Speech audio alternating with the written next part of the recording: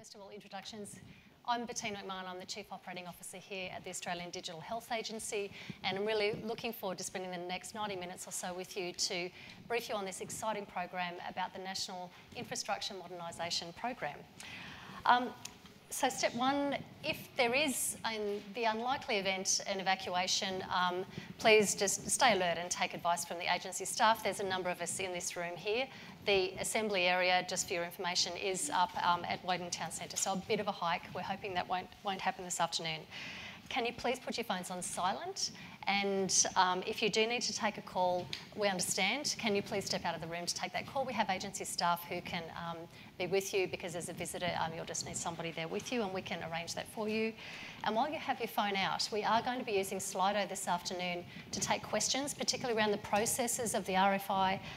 So there's information on the sheets on your seats about the Slido number. It's #1258. So it's written on the top of that page that you've got, along with the URL you can go to. You can start putting questions in there ahead of the session as they arise during the briefing this afternoon. I need to remind you that the agency is recording this session, and we'll be publishing this on the website with information about the process. And your attendance here this afternoon in this session is consent for the agency to publish this video in accordance with the terms of the RFI and the industry briefing consent form that you use to register. So hopefully that's not a surprise to you. And one final point, the agency has independent probity oversight of the process that we're following here, relating to the National Infrastructure Modernisation Program, and our probity advisors are actually here in observance today, observing this session, who are with us. So with that, our agenda this afternoon, first of all, we'll be having an acknowledgement of country from an amazing Australian, Steve Renouf, who I'll introduce in a moment, and he's also going to share some of his personal insights about his consumer personal journey. We'll then have a session on digital health opportunities and aspirations, where you'll hear from our CEO, Tim Kelsey, and a panel of experts from our community. We will have then a briefing from Ronan O'Connor on the request for information process itself, and a panel who will take questions and answers about the process for you to participate in, and then some final closing remarks. And we're looking to finish in around 90 minutes, but we do have some additional time available up until about 5 to 5. If there are more questions, we're happy to stay here and to continue to answer them in this session. So it's my pleasure to introduce Steve Renouf. Steve is also known as the Pearl, and he's a well-known Aboriginal rugby league player who played for the Brisbane Broncos, Queensland and Australia in the late 80s and 90s. Steve was 17 years old when he signed with the Brisbane Broncos in 1987. The young footballer showed a lot of talent, and his future looked really promising. However, at the age of 23, he suddenly felt seriously ill. And when his doctor told him that he had type 1 diabetes, Steve was actually relieved. Having type 1 diabetes for most of his professional football career, Steve not only lived with diabetes, but he excelled with it. Steve went on to create his legend, which put him in the top 10 try scorers of all time in the National Rugby League Premiership competition. He also made the Queensland State of Origin team in 1991, before progressing to the Australian side in 92, a year that saw him make the winning try in the World Cup, something that still brings a smile to his face to this day. He signed with English team Wigan in 1999 and was selected in both its 2000 and 2001 Dream Teams before he retired from football in 2002. And in August 2008, he was named as centre in the Indigenous team of the century. Steve's not just known for being a fantastic rugby league player. On leaving the game, he has worked as a Queensland Government Sports and Recreation Ambassador for 8 years, promoting healthy lifestyles and physical outdoor activities amongst children, before taking on an important role of Indigenous Strategy Manager for Australia's largest rail and freight operator, Horizon Rail and Freight. And in this role, Steve coordinates education, employment and job opportunities, cultural awareness and careers across all of Horizon business units for Aboriginal and Torres Strait Islander people. Please join me in welcoming Steve to the stage.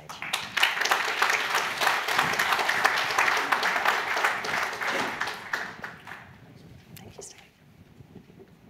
Thank you. Thanks, Bettina. Thanks for that introduction. I'm here to do acknowledgement to country, and I'd like to start with that.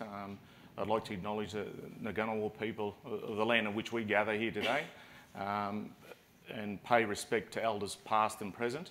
I think, and I'm not talking, I'm talking to the educated here around the acknowledgement to country that how important it is, especially for myself personally. This isn't my country. I'm from Queensland, from my mum's side. We're the Gungari people from southwest Queensland, a little town called Mitchell. My grandmother was born out there, as they call it, on the Yamba, on the creek bed.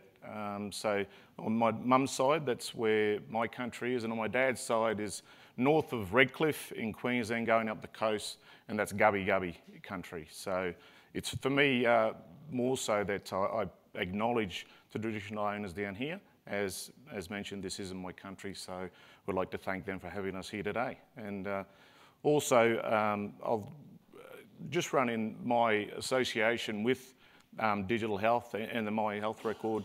I've been involved since 2016. When I first got asked to co-chair the Medicine Safety Committee as a consumer advocate, I was a bit taken back, and I wasn't sure that I fitted the bill when asked to do that. And I still remember my first meeting. I think it was with Neville Baird and Steve Hamilton. They've been very good to me and taught me a lot in the last few years. But so I still remember being there, and I was very nervous. Obviously, guys like Shane Jackson holding me to account up the front, but I learned very quickly the reason why I was there. And in talking to Steve Hamilton, obviously having type 1 diabetes now for 26 years and handling that, I've got 5 children, 4 boys and 1 girl. I've got, originally I had the 4 boys, they were all diagnosed with type 1 as well. And then earlier this year, my daughter was diagnosed as a 22-year-old when I was diagnosed. So all 5 of my children, I've passed something on to them, and so all type 1 diabetes, but all very well controlled. I like to think they've had a good role model there, and my ex-wife and I have been there for them. Obviously, they're a lot older now. You know, the youngest is 18, the eldest is 27 this year, and coming back to being involved in medicine safety, you know, there's 2 of those boys who have celiac as well, and my daughter and one of my sons who aren't celiacs have Addison's as well. So we sort of hit the jackpot there with a lot of endocrine conditions. So, but you know, they handle it very well, and so it sort of seemed a good fit, especially when my then 19-year-old daughter, she went through a lot of mental health problems, and a few people have heard this story, but you know, so we went through that for 3 years with her partner and I, you know, firsthand, and then we realised after a few years and after a few suicide attempts that there was a lot of things that weren't right, and it was obviously we figured out there was, you know, she had 2 psychiatrists, one in the clinic, one outside, and there was no communication. And so she had this myriad of drugs, which we got a third party involved who sorted all that out, and sort of then rained on me that, you know, with my health record, there's a lot of things that could have been avoided. This is only going back, you know, not that long ago, prior to my health record coming up. So that's when I realised that, you know, it's something that, you know, I could have a bit of input into. And outside of that, my other work I do, we have the Institute for Urban Indigenous Health, which is started in the southeast corner, and you know, we have 22 Aboriginal medical services in the southeast corner, the fastest growing Indigenous population in the country. So we're working hard, working towards you know, our interoperability around my health record. We still got a fair way to go. We're an organisation that's grown very quickly. We've grown from 4 AMSs to 22 in 10 years. So it's sort of like we're catching up in that space, but it's somewhere we obviously are going to be. So for me, that even made even more prevalent that I do the work that I do with my health record and the Digital Health Agency. And I'd just like to thank Tim and the team And then we have Travis in Brisbane. I'm doing a bit of work for the agency there in the cultural diversity space, and I can tell you the organisation's pretty well, they're very good in that space. It's just about you know, everyone realising the work that they're doing is very important in that space. So thank you, and thanks for having me.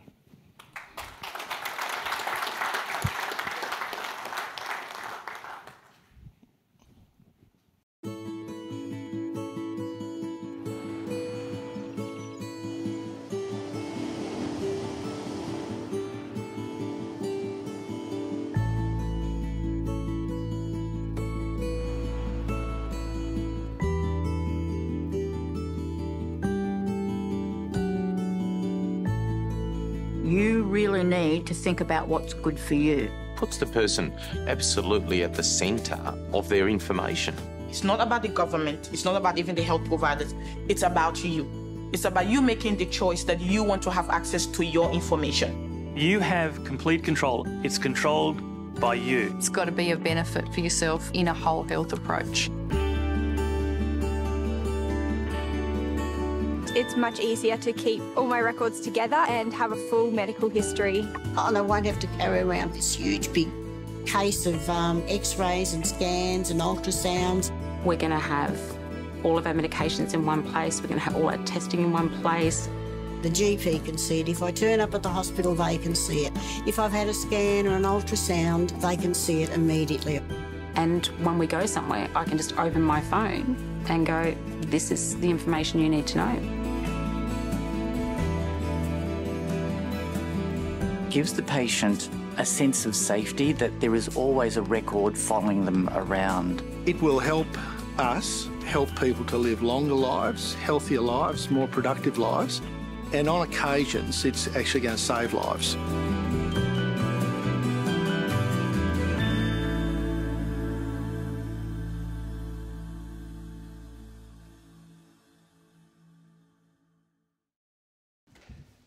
Well, thank you, and thanks to the team that put that together, and thanks to Steve Renouf, above all, for his acknowledgement of country and the fantastic work you're doing, Steve, with us at the agency and more broadly in the community. So thank you, too, to all of you for coming for this briefing, and look forward to your questions. My name is Tim Kelsey. I'm the Chief Exec of the Australian Digital Health Agency. And actually, just before I get into the short slide deck that I was going to just talk to, I was reflecting on, Steve, on what you were talking about, and to some extent, the opportunity of My Health Record, I think for most of us, all of us perhaps, is kind of self-evident, but the world we are still in is one of fragmentation of information, and it puts us all at real risk. And I just reflect on a conversation I had at the Royal Perth Hospital, actually, which has been the subject of a programme that we've been working on with the Commission for Safety and Quality, where we've been working with emergency physicians to support them to take best value from My Health Record now that they can actually see it, and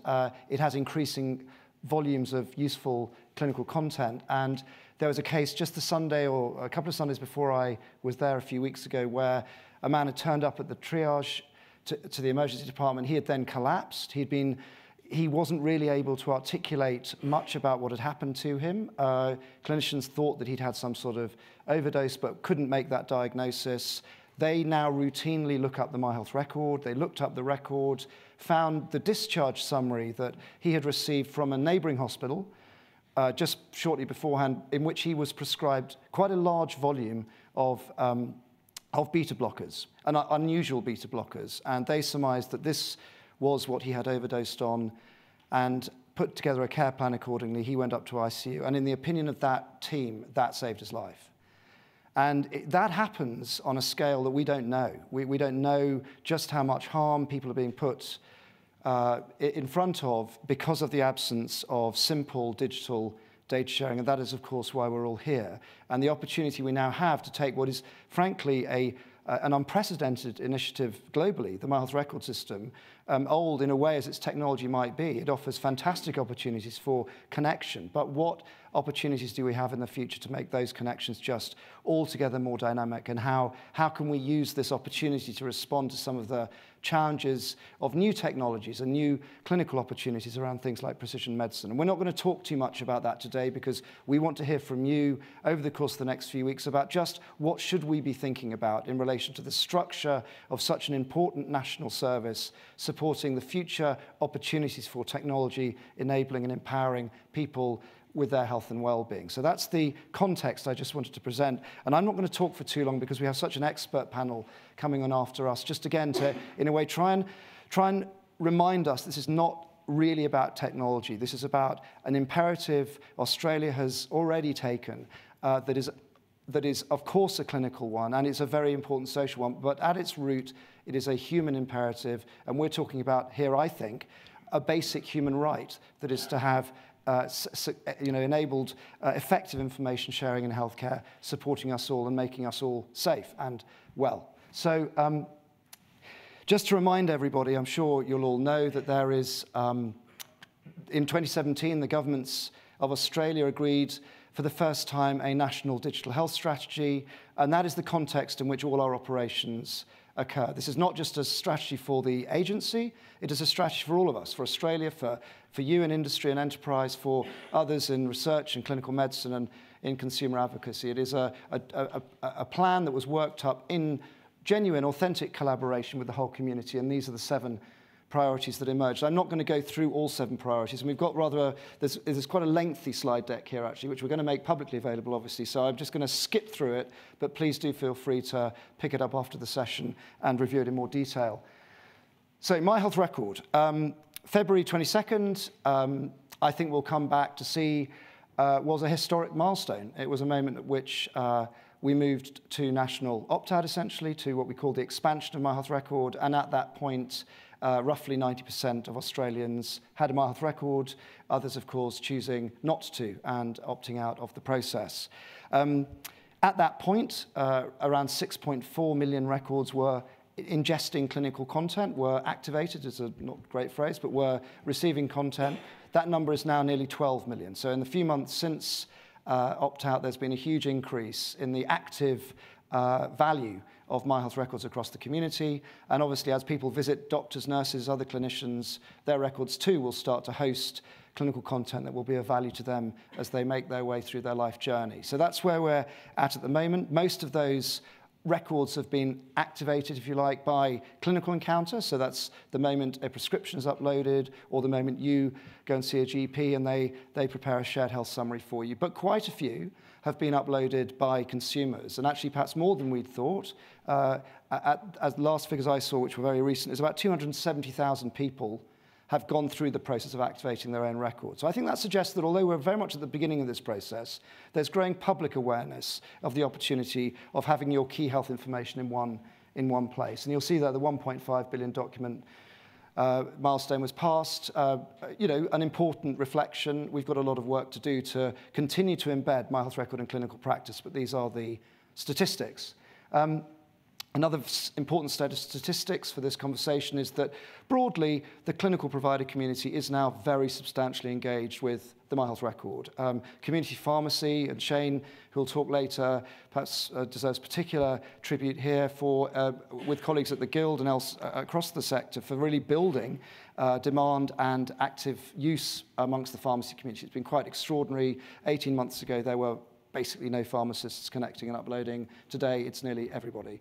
Won't go through that. You can also see a huge increase in the number of public hospitals connected across all states and territories. So I'd like to thank them also for their efforts. This just very quickly shows you a key metric of all this is, well, are people really using it for any useful clinical effect? And they are, let me tell you. But this just shows you, in what are called river plots, just a growing cross-organisational view of My Health Records. And I won't go into the data, but if people are interested, we will very shortly start publishing dashboards at a much more granular level that will give you the insight into just how many cross-organisational views are occurring. And, we've got work to do with various clinical communities and out there, particularly in aged care, specialist medicine, and so on. Well known, I'm sure, to all of you in the room. We've made a number of improvements to the way in which My Health Record offers value, and we've got more to make. And this is just a quick overview. So medications view was introduced last year, been very popular with people. It provides a snapshot view of allergies and most recent medicines. Obviously important now we've got such a volume of particularly community dispensed medicine information now in the My Health Record. Very recently released our new pathology and diagnostic imaging views. And what those allow you to do as a clinician now is to organise those reports in time series order. You can start looking at them longitudinally. We're not yet at the wished for point where we can do that with atomic data, and that's actually one of the aspirations for this whole modernisation programme, is that we do start moving away from PDFs for some of the types of clinical document towards atomic data, allowing for better and more granular analysis. So just quickly cover those things. So here's just another human example of ways in which this is already happening. And although there's lots of work going on at the agency and with partners across the community, looking at benefits, impact, how impact's being realised in the community. I just wanted to bring this one to your attention.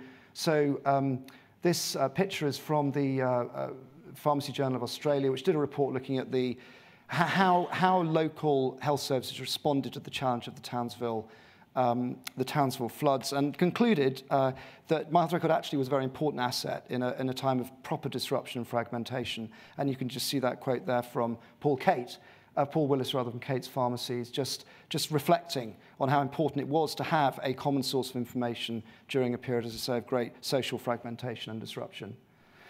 Now, very quickly, in terms of just to bring you up to date with other priorities, which are all part of this national infrastructure, and what we're hoping for is very creative thoughts from industry and other partners on how we might conceive of this emerging new national infrastructure. But secure messaging, the idea that we now have standards agreed with industry to enable interoperation of directories so that clinicians can have confidence to communicate with others without the need for fax machines, rather like mobile phones, agnostic of handset. Seems so ancient and ridiculous that we're in this situation, but we now do have agreement from everybody to move into the future, and I think this is a very important milestone too. So thank you again to colleagues in the room who've participated in those conversations. Interoperability, there'll be more on this over the coming months. Governments at the moment are considering a series of recommendations that have been made with your help, with the help of governments across Australia, around what are the principles that will in the future ensure comprehensive data flows across the whole of the health ecosystem. And we've made tremendous progress, I think, in talking about things like common identifiers, other kinds of common standards to enable those data sharing arrangements. And as the governments reach their views on these recommendations, we'll be able to put those out into the public domain. But very significant progress has been made, and this is the sort of conceptual framing of the problem as far as the community has described it to us. Medicine safety, another big priority. Just very quick snapshot, but the agency has been working very closely with colleagues in the federal department and across Australia on e-prescribing. Very important priority. Again, we see that as a key part of this future national infrastructure. Now new standards for software engagement with the new e-prescribing system are being developed. So big progress being made there very rapidly. And these are some of the user cases that we've been developing across the community that we think will, first of all, enable us to evaluate the benefits of My Health Record for certain communities, so whether that's parents or elderly people, people with terminal illness. These are programs that are already in action, and for example, in December, we will be putting into proof of concept with New South Wales Health the very first national prototype for a digital baby book in December, and end-of-life care, developing new ways in which My Health Record can support the management of end-of-life care to the best outcome for the patient using My Health Record in Western Australia. So these are things you'll see more of, but again, components of a broader approach to digital health realisation. So I will leave this slide with you as the final shot from me. But again, if I can just thank you for your attendance and for your input and your wisdom in helping us shape what I think will turn out to be one of the most important reforms in modern Australian healthcare. So thank you very much.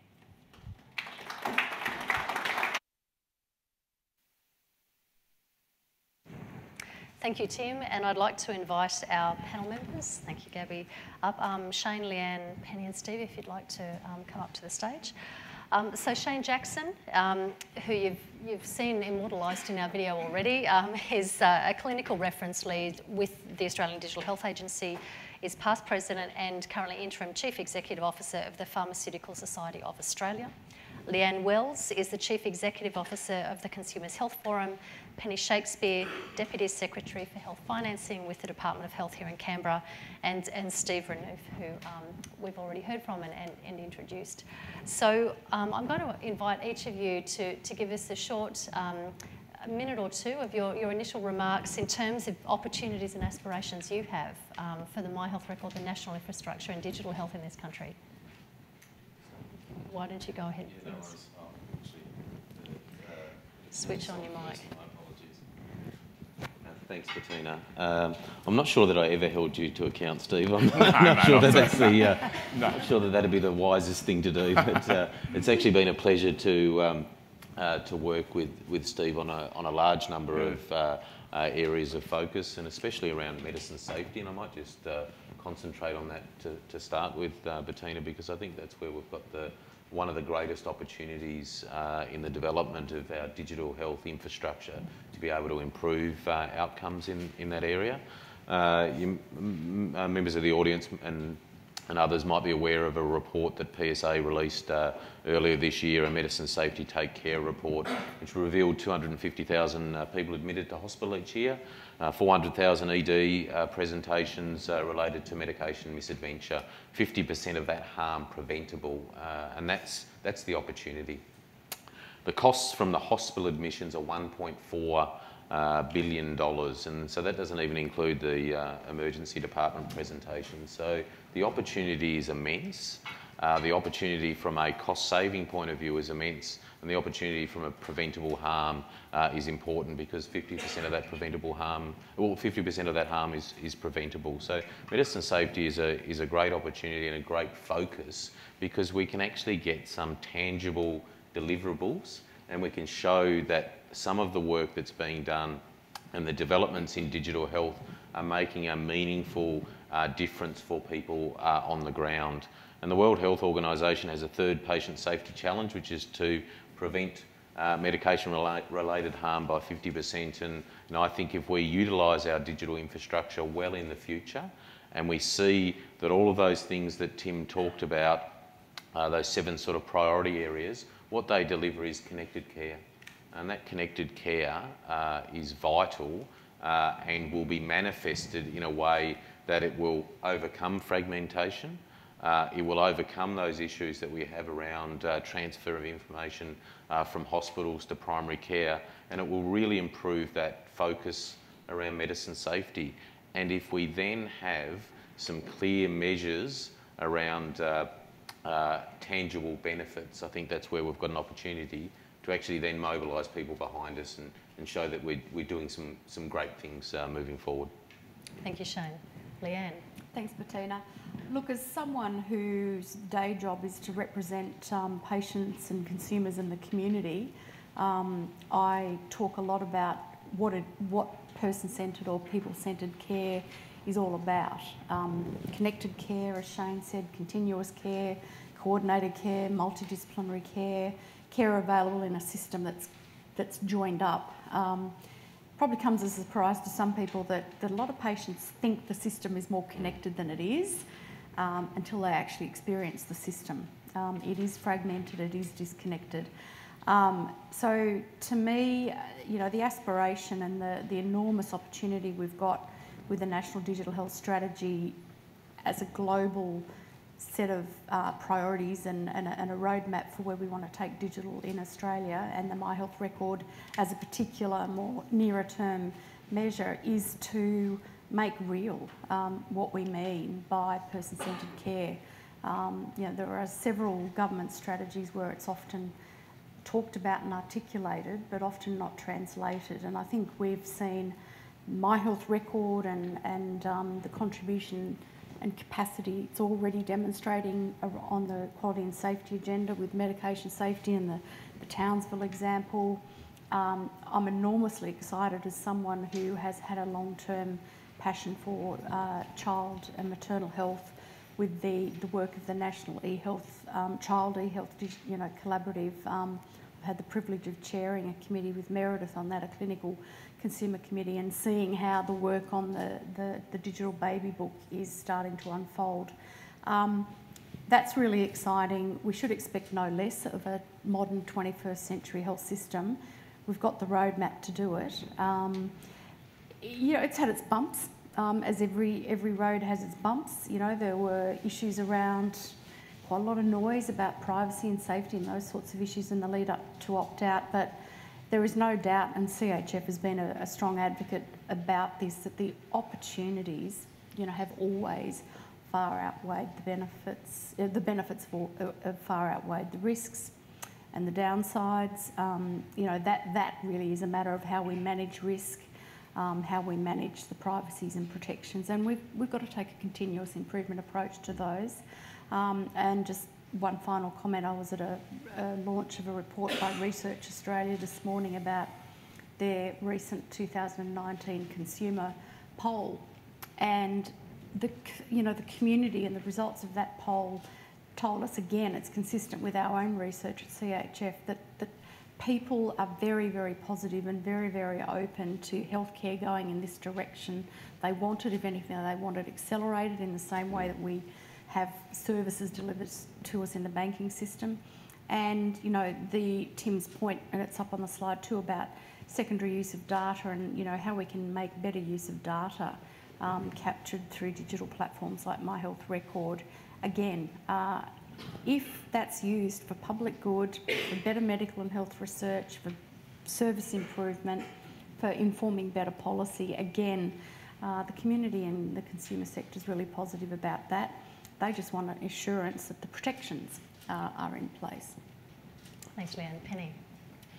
The department's vision is better health for all Australians now and future generations. So we're thrilled with the capability that's already being achieved through the My Health Record in terms of medication safety and the ability for more clinicians to see what's happening with patients' medications.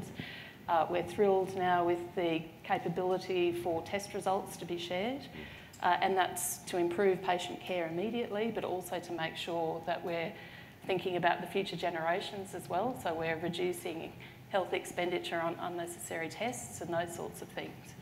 So really, we're looking for the best possible care for patients now, but also making sure that we can fund effective healthcare now and for future generations.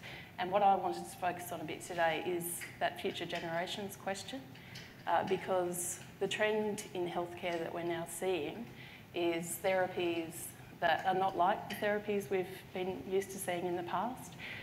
So medicines where we have large patient bases, large randomised controlled trials and lots of evidence to justify public investment. We're now seeing far more personalised therapies, cell-based therapies, genetic therapies.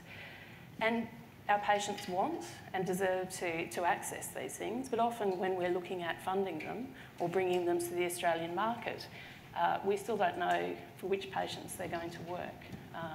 And you know, some of the immunotherapies that we have at the moment are doing fantastic things, but they work in 30 to 40% of patients. So the industry producing these medicines is putting a lot of money into research and development, and they expect quite high prices. And in a cost-effectiveness evaluation environment, we can see why that is, because if they work, they reduce long-term health costs significantly. But if we don't know in which patients they're going to work ahead of time, we have to be able to collect data about how patients are responding. And so one thing we're certainly thinking about now is how we pay for performance at an individual patient level. And My Health Record is one of the things that's going to help us do that. So recently we have funded a very high-cost therapy, not just the Commonwealth, but also state governments, called CAR-T. And you know, we're still looking at very small patient populations at this stage for paediatric acute lymphoblastic leukemia. But that therapy may work for larger patient populations. And we're going to need to track whether or not those patients are still alive, if they've responded to the therapy after 12 months, 24 months, and then invest public funding when we know that it's actually worked for patients. And this is an issue that governments all around the world are grappling with. We're not the only ones thinking about how we're going to fund these therapies. And you know, we don't really want to be mortgaging future generations through very high upfront costs for things that don't necessarily work. So better patient data at an individual level with consent is really going to help us invest in those sorts of therapies. Thanks, Penny. And Steve? Yeah, well, it's the advantage of being on this end because I could just say just what they said. But for me, you know, obviously being a representative for consumer, and we're all consumers, so yeah, the exciting thing for me is when industry gets it right, that's when you know the consumers are going to be looked after. So that's across the board with industry, and I'll go to pharmacy, not because Shane's here, and e-prescription. You know, what a godsend. You know, that's is going to be. So especially when you've got a household full of you know, medical problems, or conditions. And a lot of Australia does. So, you know, having obviously with pharmacy being an interface, always found them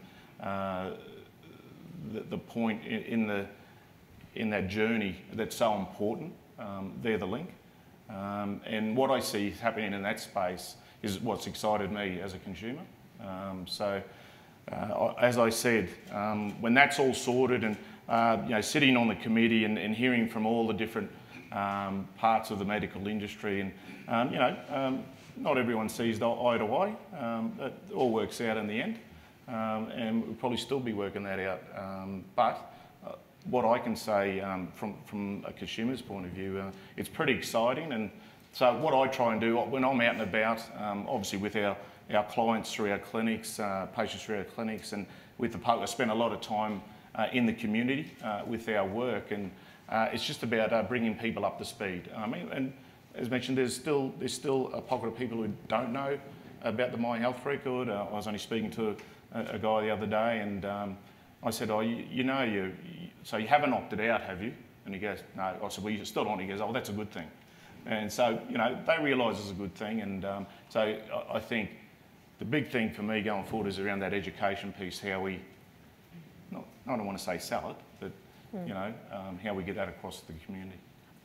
Thanks, Steve. Leanne, a question for you. So Penny's talked about the government's engagement in personalised medicine and opportunities for individuals to get better outcomes. And Steve's talked about the need to engage consumers more. I know the Consumer Health Forum has a major program about consumer health literacy. What do you see as the role of IT solutions and digital solutions like the My Health Record to assist consumers become more actively engaged in managing their own healthcare and also building strong relationships with their healthcare providers? Look, it's an enormous enabler. You know, we you know, Penny talked about you know, how much waste we've got in the system and how much we spend on hospital care. You know, we've got a 10-year primary healthcare strategy about to be developed. We've got a 10-year prevention strategy about to be developed. Across all those spectrums of care, digital health, to help people self-manage better, to, you know, monitor how they're going. It's just really, as Tim said in his slide, you know, this is about embedding digitally enabled ways of nudging people to be more health aware, nudging people to keep a track of, you know, what their 10,000 steps a day are. That's really practical stuff. Linked to your phone, linked to your My Health Record. You know, that's the notion of your health in your hand is really practical. So, you know, in terms of supporting people to self-manage and take some control about how they do that and be supported to do that is enormously important. Aged care, you know, Royal Commission into aged care at the moment. You know, Shane and I, we've had several discussions about, you know, medications and medication safety in aged care and what can be done. What can be done to support better medication literacy, if I can use that term, in older people. How many times, I mean, I know I have, with my grandmother, who's long since passed away, you know, she used to just sit there and empty her, what do you call those things, the Webster pack. Yes, yeah. She would tip all her pills out onto the table from her Webster pack, in and out of hospital. The clinicians would turn to me as the granddaughter. Well, what medications is your grandmother on? Well, actually, I don't know. So just having something there that you can refer to, that patients can refer to, and that clinicians know that's there as a true and accurate record of the medications they're on, it's just the practical day-to-day stuff. And then we've got the great future state. That's here and now, and that's where we should be aspiring to here and now. But the great future state about digitally supported models of care reaching into rural communities and disadvantaged populations in ways that we're only just starting to scratch the surface, I think, is part of the horizon, part of the opportunity.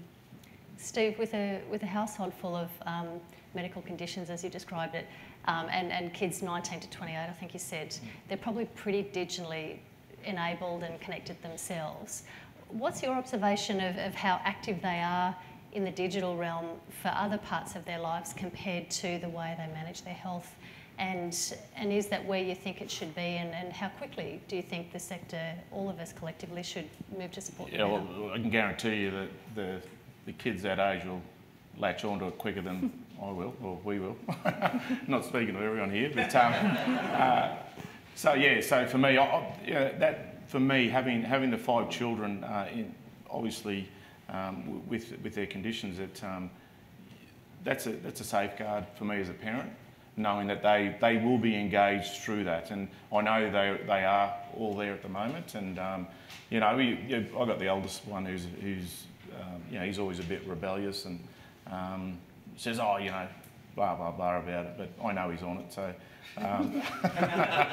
he didn't opt out, but he always has his say. But yeah, look, that for me, and I think for the whole of the community, and I'll talk a little bit about in the Indigenous space and what we do with the Institute for Urban Indigenous Health. And I'm not going to go into detail about what we're achieving in the southeast corner for Aboriginal and Torres Strait Islander health, but once we're fully engaged with My Health,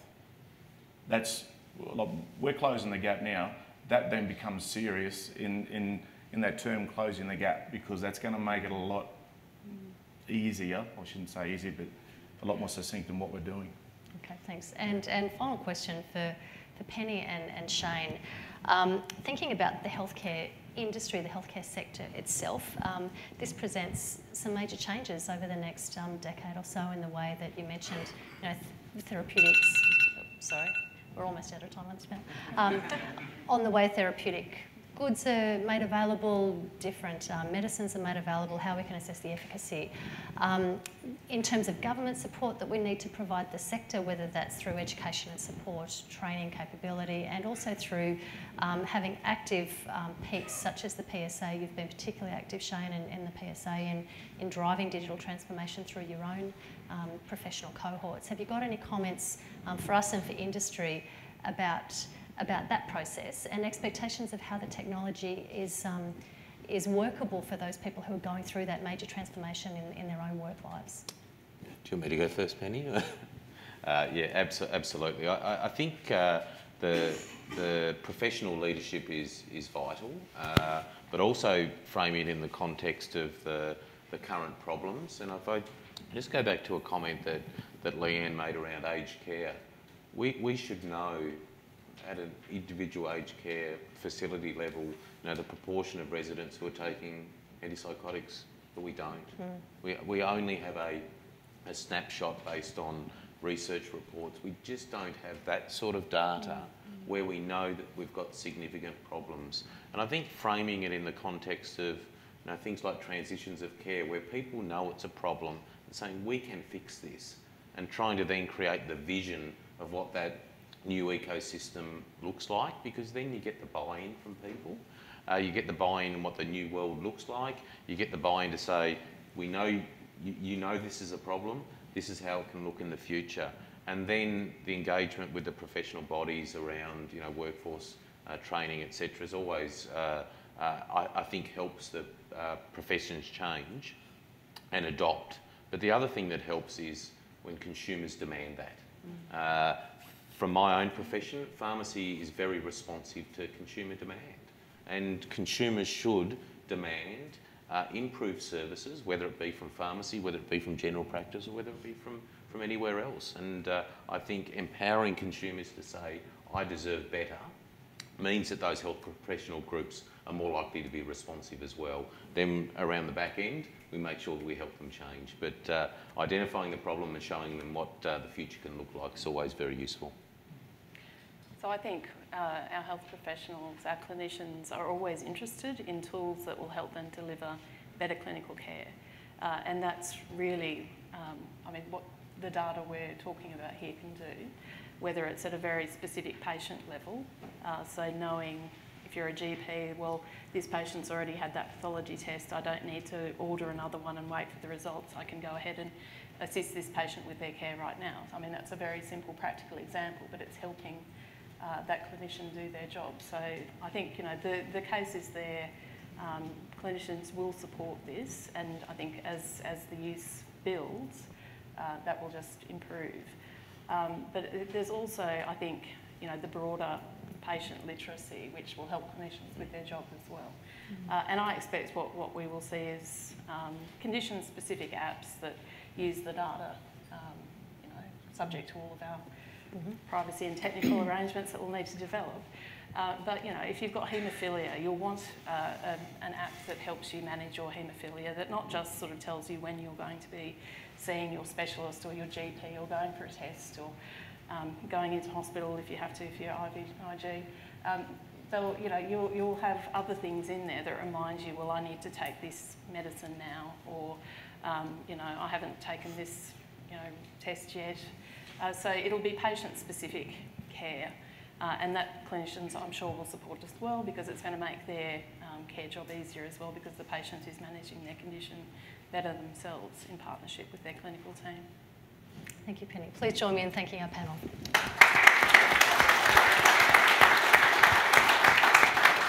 Thank you. Just want to step outside.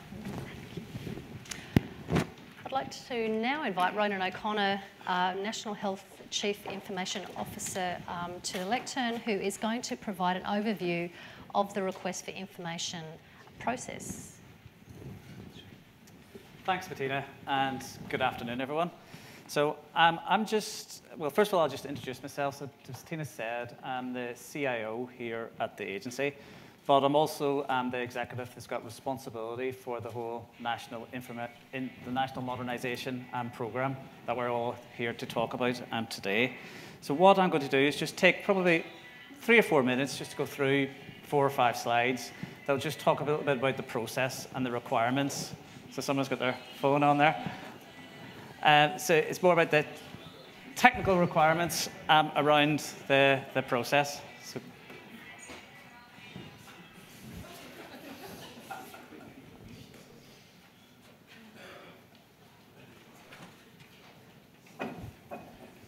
okay, so as we have said, the purpose of today is around the sort of the National Infrastructure Modernisation Programme, and we heard quite elegantly from the panel and all the speakers today about sort of the opportunity and the aspirations around this programme. So it's now sort of my responsibility on behalf of the agency to actually deliver that, to say how can we respond to that consumer demand, how can we help those that are caring for those within sort of healthcare settings to sort of improve the outcomes of what they're trying to achieve. So what we have done here within the agency is set up a programme, and in effect, that programme is responsible for this modernisation process. The current situation at the moment is that we have the My Health Records and the wider national infrastructure in place that's currently operated or managed by the agency, but the current contract within that platform is up for renewal. And what we have done at this moment in time is actually extended that contract out to 2021 to allow this process to take place. So there's now this process that will take place around the re-procurement of that. As part of that, we've issued on the 26th of September a request for information. So you've all had access to that, hence that's why you're here today. And that process in itself is going to be a key input into the sort of the National Infrastructure Modernisation Programme. So that's effectively to inform next steps around this programme going forward. And as Tim originally said, this builds on the National Digital Health Strategy, the framework for action, and also the improvements and everything that we have developed around My Health Record to date. Okay, thanks. So within the RFI itself, I just want to highlight there's sort of 5 contextual points that's just really important that we would want industry to consider. The first one around that is in relation to the sort of the fundamental components of the system as it currently stands, and also of the future system going forward. And that's very much around sort of privacy, security, and importantly, consumer choice. The second contextual point, we touched on it a bit there in relation to the questions, was around that sort of consumer demand and consumer expectation, and importantly around service responsiveness and that whole experience around not just consumers but all users of the system as it currently stands. We would also like industry to consider the agency's role in the provision of national digital health products and services, and that's what we describe as the wider national infrastructure. And then at the same time, recognise there on 4 and 5 around what other system influences that are in place. So what we're talking about there is very much around, we've got legislative requirements around what we're required to do and deliver. There's rules in place, and then there's also other sort of standards that we need to adhere to as well. So I just want to call that out as an important contextual point. And then the final one there is around the alignment with the whole of government. So we're working very closely, and we'll continue to with the likes of Digital Transformation Agency, but we need to recognise the digital service standards and so forth that are in place there in relation to whatever the future offering is going forward. So 5 is obviously my favourite number, because within this next slide, we've got 5 sort of focus areas that we've called out within the RFI. So at the back of the RFI, you'll see there's sort of your questions, but in effect, I just wanted to cover those off here in relation to what we would want to sort of hear from industry in relation to this process. Before I do that, I just want to call out, as we've been very explicit within the RFI, that the agency has no fixed view of the future. And what we want to do is to be informed and hear from this process, but also other processes that are happening in alignment in relation to whether it's the interoperability work that Tim mentioned earlier, some of the other products and processes that are about to come online around sort of secure messaging and so forth as well.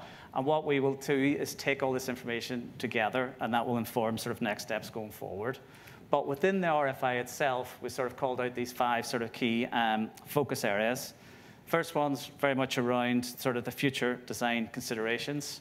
So including how we cater for the future expansion, scalability, and the emerging technology and new technology areas. That's the second one itself. The third one's around capabilities that may be required in the future. Fourth one's around considerations that may influence further development of products, such as My Health Record. And then the sort of the priorities for the future, including technologies, but also about potentially how we can drive some sort of efficiencies across the national infrastructure as well. So we'd be particularly interested to hear from industry on any views that you've got on that. So that in itself encompasses the sort of the response that we're hoping to get back from industry in the sort of the questions at the back. There are also other opportunities if you've got further information that you want to add, which you can do within the RFI process itself. But the whole protocol around the response is pretty standard. So we're adhering to, obviously, government procurement guidelines. So we would expect that people would complete the response form and provide it. That absolutely needs to be submitted via AusTender. We're not expecting to receive any more than 30 pages, including attachments or supplementary material. And what we have said is that sort of we've been taking questions to date, and the questions you'll have an opportunity to ask questions following my sort of few slides now, but that session will actually close on the sort of the 1st of November.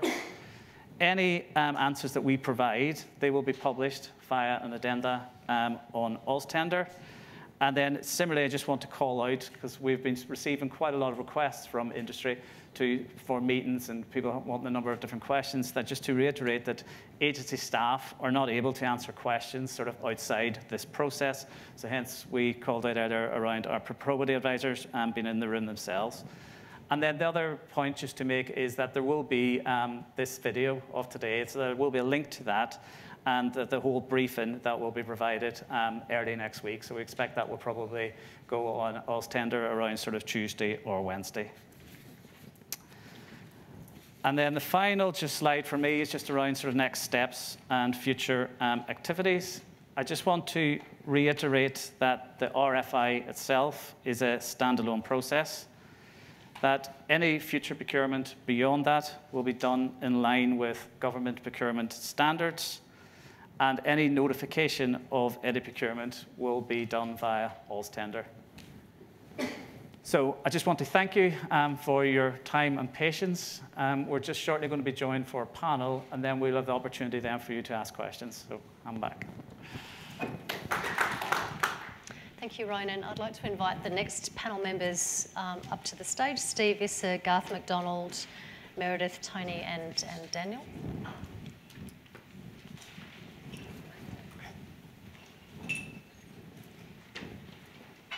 So Garth McDonald is the General Manager, Technology, Delivery and Projects here with us in the Australian Digital Health Agency. Daniel McCabe is the First Assistant Secretary in the Department of Health. Tony Kitzelman is our Chief Information Security Officer. Stephen Issa, our Chief Digital Officer, and Clinical Professor Meredith Makem is our Chief Medical Advisor. So we're going to bring up the Slido questions. Hopefully you've been busily putting some of those questions into Slido, and we'll take those as the questions for this panel. Okay, and good to see that people are voting. So we're just going to work through these sequentially. Whichever ones we don't get to, we will respond to formally and include in that addenda through Ostender next week. So we'll start with question number 1. A lot of information in the RFI about that is about that this isn't a pre-selection or a procurement. Are you able to give any advice on how you see the procurement proceeding? I'm wondering, Ronan, if you're best placed to answer that question. Come and join us. Yeah, I think that the point here is we very much want to sort of hear from industry. So this is why we're doing this process of an RFI. We will gather all that information, and on that basis then we'll form the next steps on the procurement. So at this moment in time, we don't have a sort of a fixed view on what that procurement looks like. Thanks, Ronan. Question 2, I might throw this to Steve Issa and Garth. What does the agency see as the challenges in the current systems that have led you to arrive at the conclusion that the system needs to be modernised? It's probably not really a conclusion that the system needs to be modernised. I guess if you look at it, like any IT development hype cycle, we've gone through a point where, centralisation, decentralisation, single stack architecture, service-side architecture, and we're sort of moving through that quite constantly, and it's evolving all the time. So looking at the panel earlier, talking about new things, and I've got the 15-year-old daughter who's like, why can't I just Skype the doctor and get a medical certificate? How do we future-proof for that? So there's sort of these unknowns. So while the system is robust and efficient and works very well, when that comes along, are we going to be flexible enough to put new bits of infrastructure, new bits of software connecting to the current system to enable this broader connection? So that's really what we're looking at. So it's not there's an end of life, it's more what next and how do we be ready for what's next? I'll add to that. Again, it's about the flexibility and the scalability. Whilst we find that the current system, as we've gone from 6 million records to 12 million records, is an achievement in itself. As Penny was saying, the future models of care talk to things like precision meds and very personal meds. And what that does is increase data, increase use, and increase models of care. So having an infrastructure that allows us to do that across the country is really important. And being flexible and scalable enough in the infrastructure to put things in and take things out, as Garth said, is really what's driving this. Not that it's not working now. We've got, as Tim said, 12 million active records and 22 million records in the system now, working well, but it's future-proofing based on what we're seeing as the industry progresses. Ronan, I think you addressed this earlier, but for completeness, is the Accenture Australia proprietary limited contract still due for renewal in 2020? Yes, so I mentioned that earlier. To facilitate this process and to consult with industry and wider, And we have taken the decision, so we extended the extension contract to the end of financial year 2021. Thanks. Meredith, I'm putting you on the spot with this one. How do the plans for the My Health Record complement or compete with programs such as New South Wales Single Patient Record or Queensland's Repository and Viewer? Yeah, no, that's a commonly asked question actually amongst the clinical community. So I'm glad that one's come up because in fact they don't compete, they shouldn't be seen as competitors, they complement each other. And in fact it's really important to understand that a lot of our digital systems are there for different reasons. My Health Record is there to give me as a clinician access to a wealth of information that I wouldn't otherwise have access to. And through systems like the Viewer, I would, as a member of that community in the Queensland system, in that hospital system, be able to see detailed notes and things that are sitting in that system, but it's different stuff to what's shared by the general, broader health community and all around the country, in fact, that goes into My Health Record. So we need to understand the way these systems complement and enhance each other. And I was just reflecting actually earlier on the question these guys answered about why do we need to modernise, and I really want to point out that clinicians are absolutely agnostic to the way this is working technically. What we see is the effects at the coalface and what it really feels like for us to try and look after people and try and do our jobs efficiently, effectively, safely, better, actually progress healthcare. And we sit there, and I was thinking of a young lady that came in to see me last week in my practice in Sydney, and she had her medicines list on her mobile phone.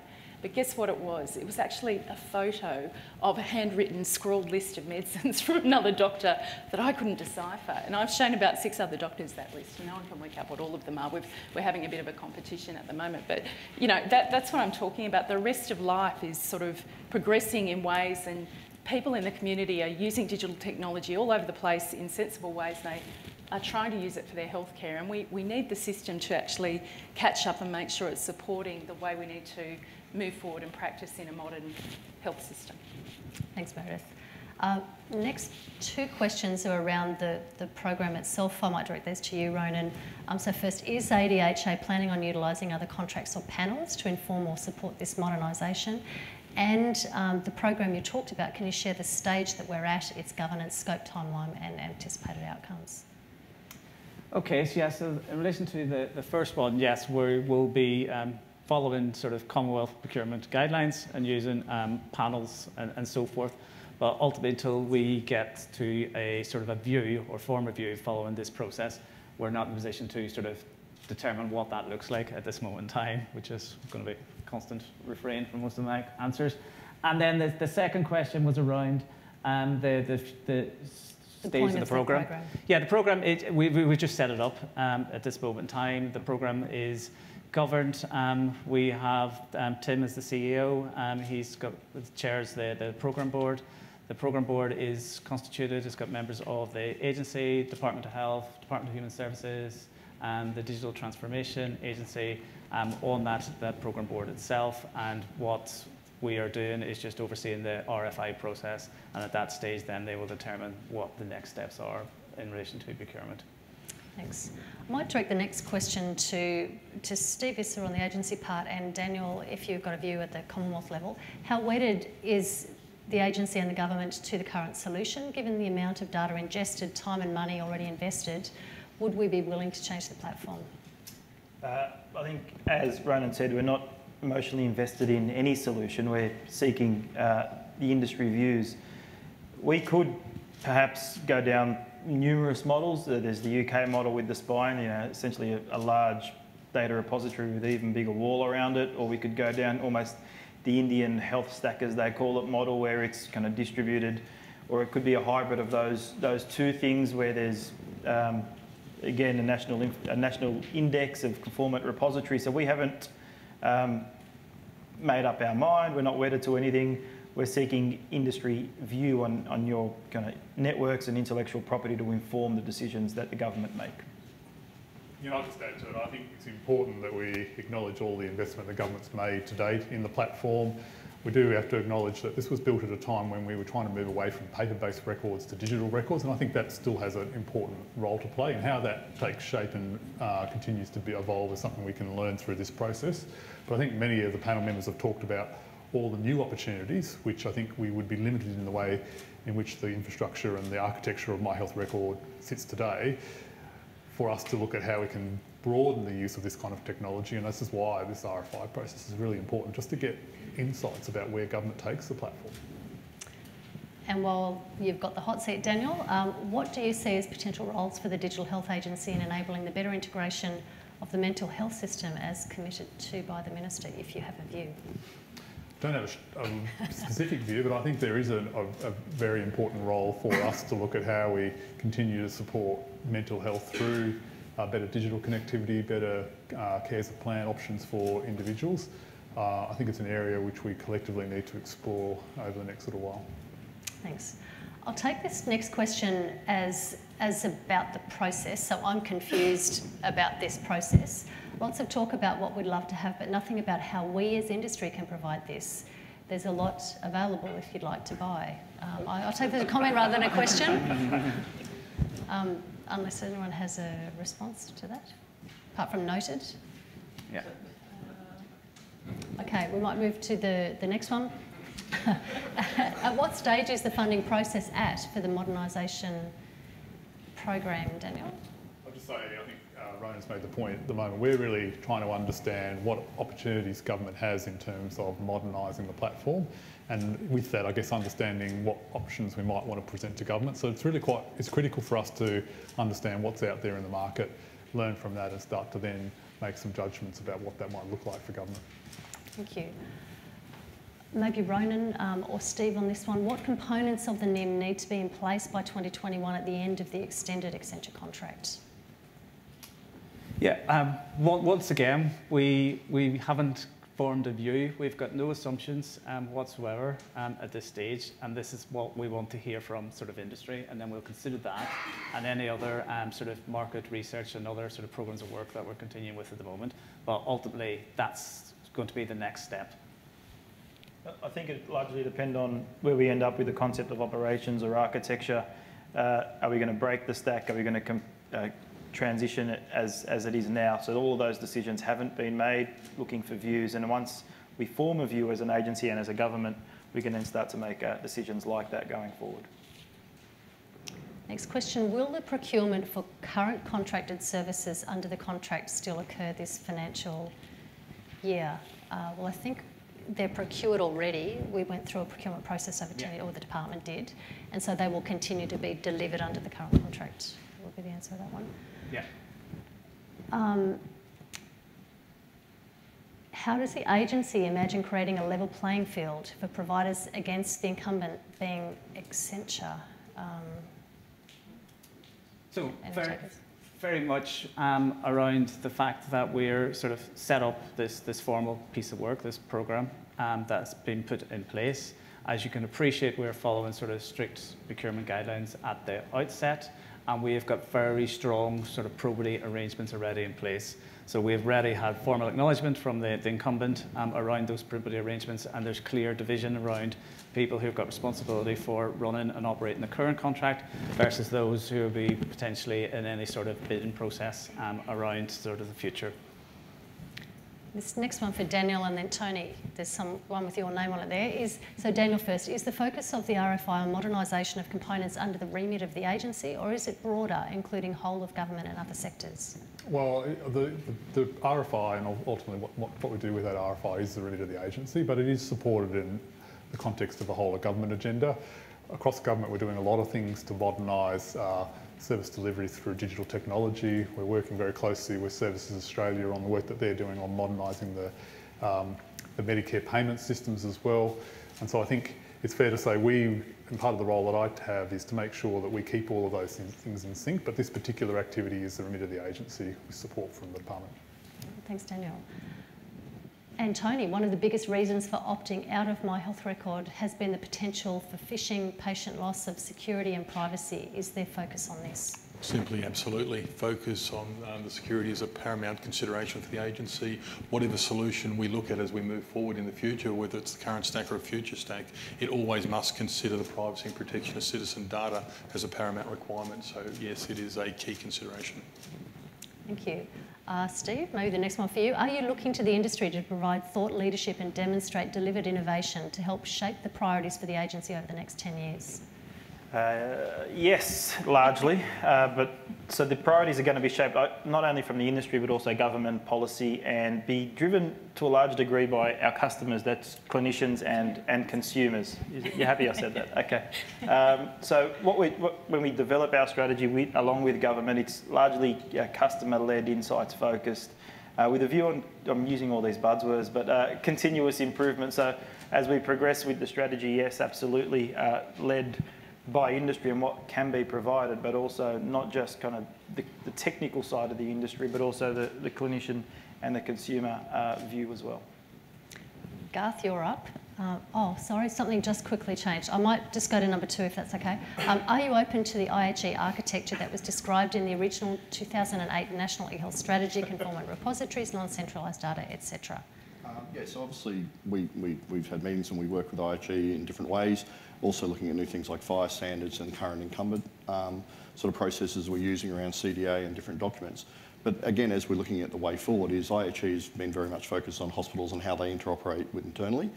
With fire, they're then interoperating with each other and then broadly. So for us, we need to look at that whole ecosystem. So as Meredith was saying, you know, we're really not just that here's the Queensland health view and then here's the national. If we're going to have both and they need to talk to each other or share, we need to be cognizant of the IHE work. Whether we use it or whether we use something that works with it is probably then what comes out of the RFI. And to an extent, I think we would like to see, and if there's use cases and things that people have gone and used and interoperated between these different standards, how you do that. Because I think that ability to plug and play and connect is key, and so probably taking some of that advice from you guys and feedback on when you've been able to do those sort of cross-standard connections and so forth would be something that we'd be really keen to look at. Thank you. Next 2, I think for you, Ronan, around timing. Even hitting a 2021 timeline, given a potential service transition and procurement process, would tend to imply a tender within the next 6 months, would it not? The timing around this, and currently as the contract stands to 2021, yes, is extremely tight. The agency sort of reserves its right to potentially extend that contract, but ultimately we want to hear from industry to understand what options and what route we're going to go down. Steve talked about some options around that, and that will then determine sort of the next steps and the sort of the firm timeline for this, but ultimately it'll be a matter for government at that stage as well. And that's a nice segue to the next question, which is there an option to extend the Accenture contract beyond 2021, or would you have exhausted all available extension options by then? There is an option to extend beyond 2021. Tony, follow up on security. How is the agency planning on managing data sovereignty? Well, data sovereignty in Australia is very clear. We have guidance provided through the Australian privacy principles. The Information Security Manual for the Commonwealth clearly stipulates that data sovereignty is a requirement for it to be kept onshore. So it is a critical component, and whilst we have a strong focus on it, it should allow you the guidance around looking at the solution you bring to the table and how that meets those requirements around security and data sovereignty. Thanks, Tony. Garth? Does the scope of the RFI apply to other nationally operated Australian digital health programs? So essentially, the Digital Health Agency operates the MyHealth Record Service, which is made up of a number of portals, document repository service, gateways and so forth. We do cross-fund to people like DHS, the HI service. We use national security processes like Medicare, PKI and NASH, which we sort of leverage, and PRODA. So we're really focusing on what the agency directly manages, but as things come back in the feedback, that will then inform whether there's a broader discussion with health of opportunities in that other space. But I think the main thing is to really meet the contractual obligation of refreshing and market testing the contract in the timeframe. I'll just add to that. I think it does provide us a platform to have a look at additional opportunities across government with all the programs that we're working with industry and working with other agencies, just to make sure that we can potentially take on different things over time as well. So it's very important that we don't have just an eye for what we have today, but an eye for what we can do in the future. Thank you. A few of you might have different, come at this next one from through different lenses. So maybe we'll start with Meredith. If there is one top priority or problem that you have not yet solved that you must in this process, what is it? And then we'll take any views from others. Well, that's a brilliant question. One top priority or problem. I'm not sure I can narrow it down to one, Bettina. That's the issue. No. Look, I think the key thing from the point of view of making sure that people are getting better healthcare, but we've also got the ability to reach into the future and evolve the way we're practicing healthcare. For me, it's really around that solving the problem of having such a fractured healthcare system. And I'm using a word that I'm stealing from a GP I met up in Far North Queensland recently, who said essentially her patients who walk across the road literally from the hospital next door, she can't get the information she needs to look after them, sometimes from an outpatient clinic right next door to her. You know, and she used this word fractured care, and I think it's a great description. It's that connected up issue. Really, we just need to be able to get our systems to interoperate in a better way, and we've got a big piece of work going on around that, but I'd love to see the modernisation of our system absolutely supporting that. Any other perspectives? Any others would like to? I just think making sure that as we continue to evolve the system, it's seamless at the point of care for a provider, and that goes to the points we've had around interoperability, and trying to continue to bring more and more of the profession onto the platform and across all care settings as well. So, I think the current National Digital Health Strategy, as well as the Framework for Action, starts to put in place those almost basic building blocks or the foundations for an evolved or more mature digital health ecosystem, whether it be secure messaging or the interoperability standards that should be done by 2022, building on that with a future view on what could shape digital health in this country, whether it be secondary use and an enduring architecture to provide the data, whether it be how we interoperate with devices or Internet of Things, taking kind of the very basics that we've started to implement now, like secure messaging and interoperability, as I said, and building on that in the future. I think probably lastly, it's just around that speed to market. So we have new ideas and we can go through and conceptually build them and design them, but because there's so many moving parts of the health system, be it through connecting with software vendors and national repository and so forth, it's getting that so that once we've designed and built it, we can connect it very quickly so we get to the end point of care as quickly as possible. Steve, question on priority. Is there a priority order for modernisation of the components under the remit of the agency? Short answer, no. Okay. Would the RFI consider complementary components of infrastructure to be consolidated for efficiencies, better interoperability and customer-centred services? Maybe Garth? Potentially, yes. I mean, it's not ruled out. I think there's some common sense in that, but then it's around funding and how it would best operate, because we've got to consider not just how we technically build it, but how we run it efficiently in the future. I might take this one. The agency has been reluctant to meet with industry over the last year or so. Does the agency see this changing, even if part of a structured engagement process? It's the first I've heard that we've been reluctant to meet with you. I've met with many of you in this room over the last year, as has my team. If you've got any concerns around our engagement outside this process, please come talk to me. In relation to engagement on this process, Ronan's set out the requirements and the probity around that, so it's fairly well defined for this piece of the work. I'm hearing lots about care, and that's fine, but modernising the infrastructure hasn't yet been discussed. I get the reason, but not about the modernising piece. Rona, did you want to address that one? So putting into context the background about what we're trying to do in this RFI as opposed to stipulating specific requirements. Or Steve? Yeah. Everything we do as a digital agency is to support healthcare. It's not about the technology itself, and we've got to be very clear that it's to support clinicians and it's to support patients.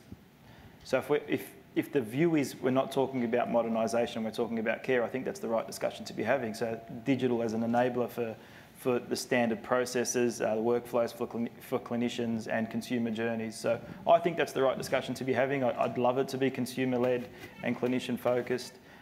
So it's, as I say, it's not so much about the technology, but the enablement of healthcare and a more efficient healthcare system through the use of technology.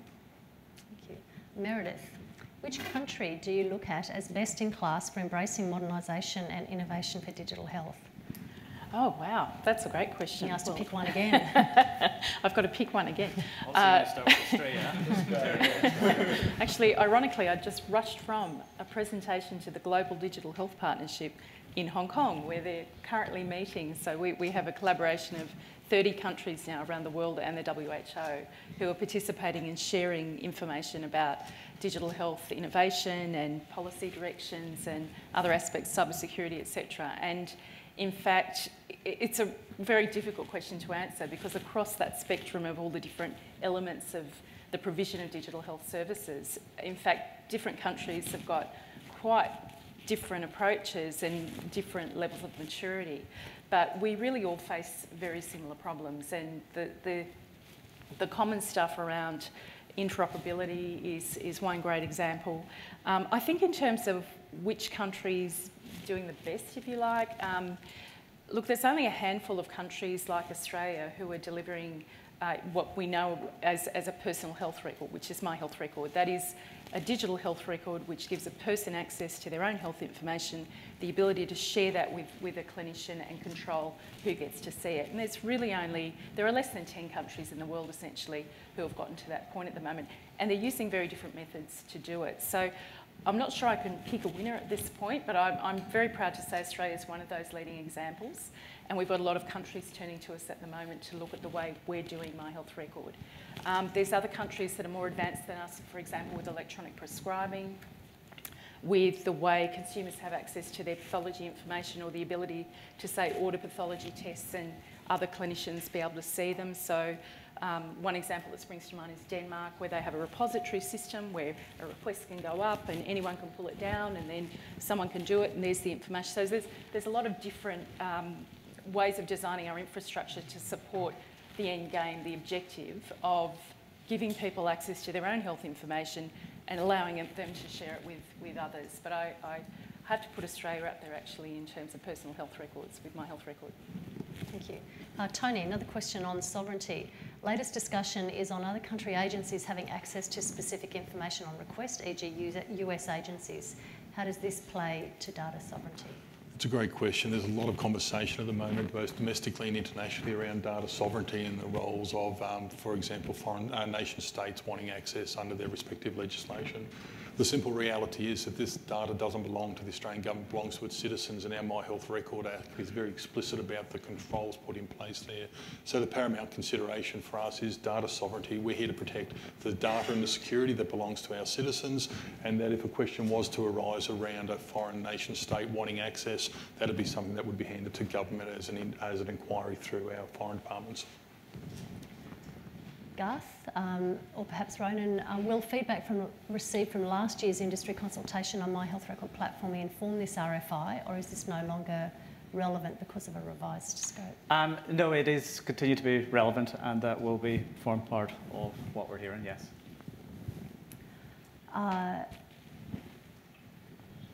Not sure who wants to take this one. Would the agency consider proof of concept opportunities or test products already available in other international agencies versus building bespoke solutions? Maybe Steve? Yes. Short answer, yes, absolutely. Testing models of care or technology through a process is absolutely part of not only this process but how we operate as an organisation. We've currently got 15 test beds operating across the country, and it does form part of our strategy, so yes. Meredith, you might want to take this next one. Why do you ignore outpatients, the chronically ill, the frequent flyers? They outnumber inpatients by several orders of magnitude. Not a focus and not funded. So maybe you can choose to comment on the statement and then... Yeah, sure. Why do you... Well, I'm assuming is the implication it's the Australian Digital Health Agency. I'd like to argue against that point. I think, in fact, you know, with my general practice hat on, especially outpatients and the dilemma of working out how to share that information with primary care professionals so that we know what's going on is something that we're acutely aware of at the agency. And we have a large network of clinical professionals who are digital health experts that we call clinical reference leads. Many of those are based in the hospital sector, and we're acutely aware of this as quite a struggle. And I suppose there's a lot of reasons behind some of the underlying causes of why the outpatient departments may have been left out of some of these advances, where we have some stuff going up from hospitals but not necessarily the information coming out of outpatient clinics. But look, there are pockets of innovation that we've seen recently. In fact, we have seen some great work being done in the Wollongong PHN in that region. They've got some really great new innovative models where they've got outpatient departments who have started testing ways of sharing their information with general practice and others. So I think we're seeing some advances, but we're really, a little ways behind, I suppose, in terms of the content that goes up from that space. I know it's not a technical point of view. And if I can just say, we've got time for one more question, so if you want to vote, that'll be it, and the others will be on us. Go ahead, Garth. Is there around things like allied health? So there's been a lot of work with the agency around ways we connect allied health. Often they don't use clinical systems. If you go to a specialist, it's often very paper-based. So we've been a lot around digital literacy, trying to get access to our systems without having to have large desktop software and so forth. So I would see that be something that we would be interested in, but it's also somewhere we're driving, because as people are discharged to hospital, they're going to more an allied health or a holistic health type process rather than the GP. How do we connect those? So it's something that we're working on from a connection point of view, because we think there is pockets of the data, say around medications, that is extremely valuable, some of those areas. And so we are working on that, but it is an ask, because it's not a connect to our current software. It's often getting that software in place in the first instance. Okay, so please can you consider a procurement model that allows for ongoing feedback and engagement, not just via a formal RFX document submission? Maybe Ronan. Yeah, well, that's something we'll take away and consider as part of the programme board. Okay, and I know I said that was the last one, but I did see one flash up that I know you'll have a view on. Who's going to win the Rugby World Cup? All right, look, thank you. We've still got some other, there we go. So we've still got some other questions. We will answer them, and they will be posted up. So if you still have some other questions you want to make through the Slido process, please do so. And of course, there's other information on how you can lodge submissions of questions through to the 1st of November, at which point we'll close that question session. So I'd like to thank the panel for your questions, and remain here because we're just about to close. And I'll just come to the last PowerPoint slide. The RFI, thank you, someone who knows how to use this laptop. So we have RFI tender documents. You can get those on the web at tenders.gov.au. with those details, and there are the email contact details. The RFI briefing information at conversation.digitalhealth.gov.au, and of course you can also come to our own website.